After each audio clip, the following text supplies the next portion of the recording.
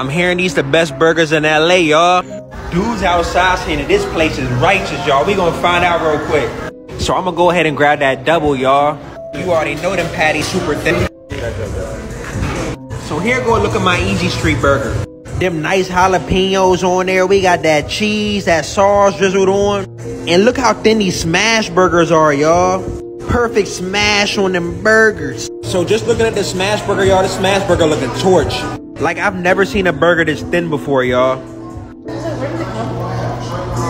So far, y'all, this burger is definitely doing what it do.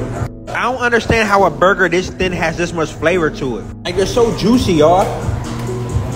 The bun is soft, sweet. Burger nice and cheesy.